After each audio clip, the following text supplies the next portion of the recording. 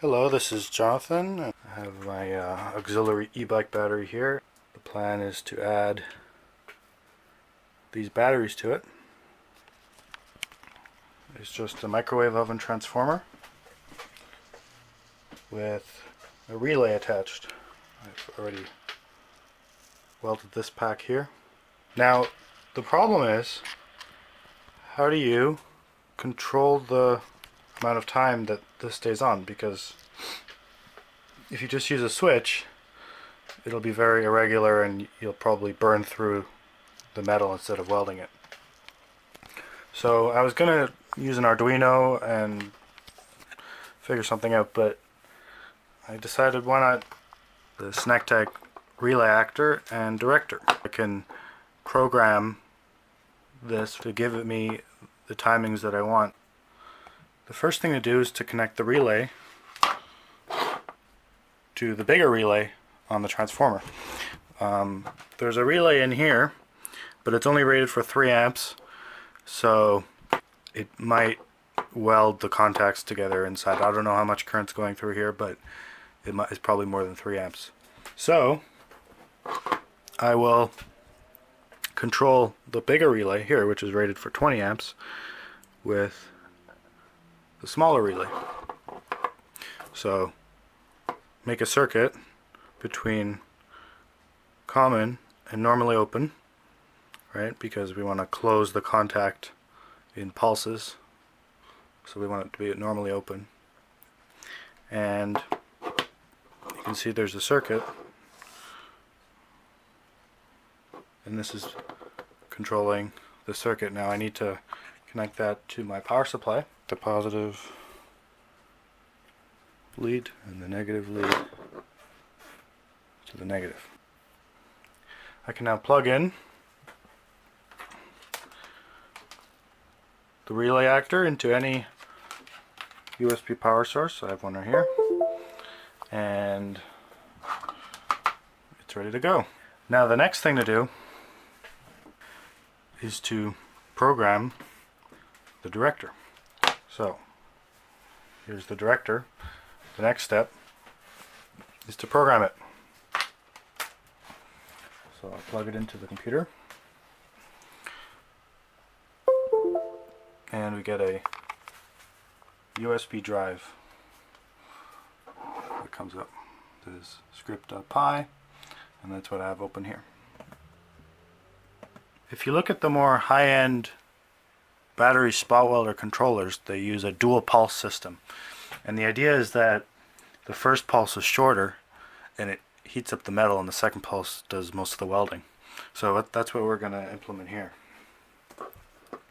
The first line we need to create a representation of the relay actor. Here, I've already done that, and you can see we initialize the relay actor here with the ID, with the unique relay ID, which is found on the bottom of the relay actor. The next thing to do is to create a infinite while loop, which is done like so. We want the relay to come on for 2 pulses. So the way we do that is we call the pulse method of the relay actor, and then we specify the state that it's supposed to pulse to, which is on, and then we specify the length of time to be on in milliseconds, which is 30 milliseconds for the first pulse. Now it's good to have a small delay to allow the metal to heat up, so we're going to add a small delay of maybe 100 milliseconds. The next thing to do is add the second pulse. So the second pulse is just like this, and again the state should be on because we want to pulse on, and the time will be 70 milliseconds. And this is just experimental. You can play around with the numbers and figure out what's best for you. The next thing to do is maybe print out that the pulse has succeeded. So for triggering the pulses, one option is to use a foot pedal or something, but I figure if the pulse comes every 3 seconds, then I can just time it right and weld or not weld, depending on if I'm ready. Sleep for 3 seconds. One more thing we can do is turn on one of the LEDs on the director when the pulse is happening. So we can do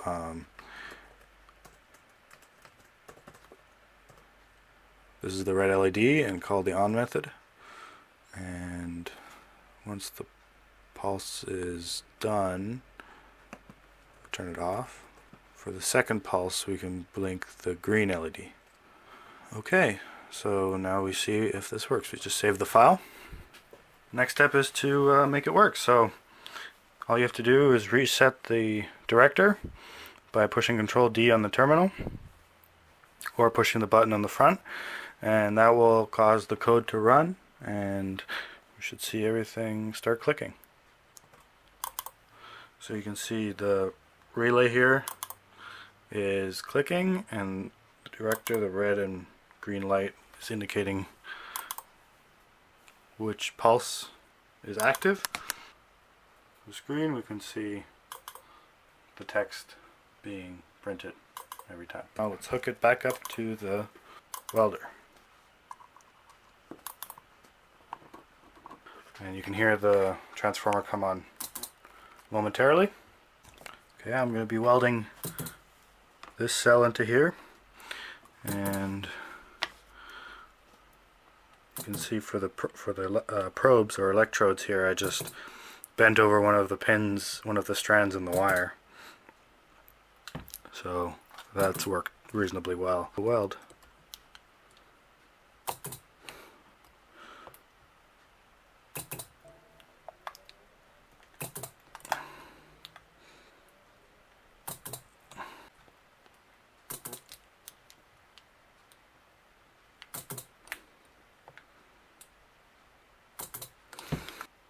These green ones came from Asus netbook, and it only had 3 batteries in it.